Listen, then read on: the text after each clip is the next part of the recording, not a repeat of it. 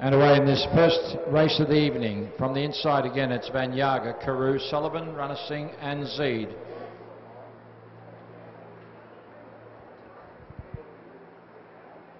So fairly even as they go. Runner Singh is starting to make a move there on Zeed. Sullivan is right there behind him. Carew's dropped back slightly.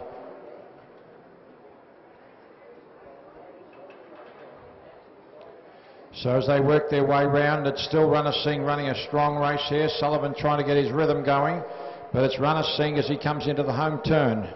Runner Singh, Sullivan, Carew as they straighten up. So Runner Singh is still holding the lead here. Sullivan's making a run at him. Carew is there behind them, and Sullivan has now challenged Runner Singh and takes the last hurdle and is starting to pull right away.